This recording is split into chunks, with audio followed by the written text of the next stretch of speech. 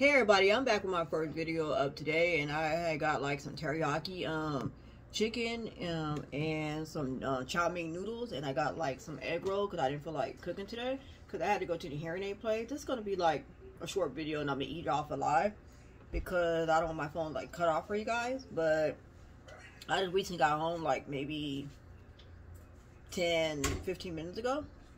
So I got like the teriyaki chicken. I forgot what teriyaki place it is, but it's inside the mall where I live.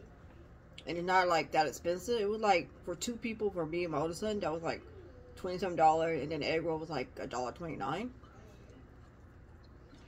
And why the heck, I'm trying to make it quick before the video shut off. But I went to Popeye and I wanted to get chicken tender. And I was like 16-piece chicken tender. And the guy was talking about like $70. I was like, oh heck no. I'll just grab this instead. But anyway, sorry the video got to be short.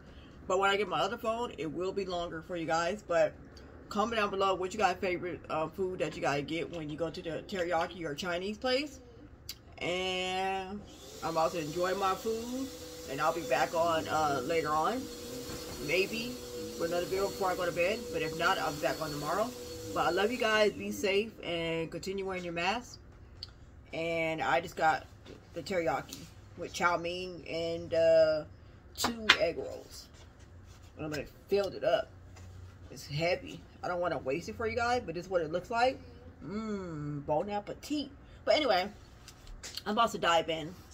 Love you guys. Be safe. Continue wearing your mask.